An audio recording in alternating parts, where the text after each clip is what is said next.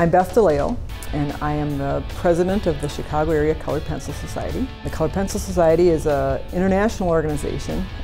This is our chapter show, and it's not a juried show, which means anybody in the chapter can enter. We have a variety of artists in our chapter. We've got people who are professionals and represented by galleries, and we have people who are more hobbyists, like myself.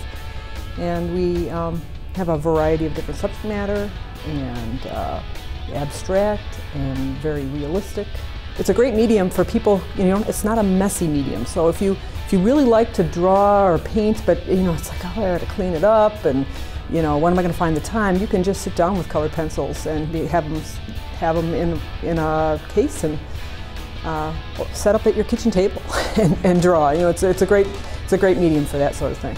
It's drawing in layers, and it's somewhat a slow process where you start with one layer and you build up and you mix the colors on the paper, and then many people will take special pencils that will burnish and mixes it together right on the paper. Some other people like to see the paper showing through and like a different kind of softness, but some of the pieces people will look at and go, that's pencil?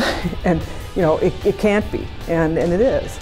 And you'll see some of the pieces in this show, people like lean forward and look really closely at it. Many people, when they do their colored pencil, they do in many layers. So they're 5, 6 layers, and to build up a color, or to get, in Joan's piece there, she's got one with, it's a glass bowl with rocks in it, and the light shining through the bowl makes this spectacular, not really a shadow, kind of a reflection.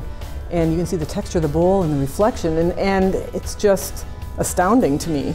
Some of the pieces here too, people are making these designs up in their heads, because they're, some are photographs and some are just people's imaginings. And some people will set up their own still lifes and do that sort of thing, work from life and work from live flowers, and their flowers die, and colored pencil is a slow medium, so you have, sometimes you take a photograph of your still life or whatever, but many colored pencil artists will work from their own photos, but some are just right out of their imaginations.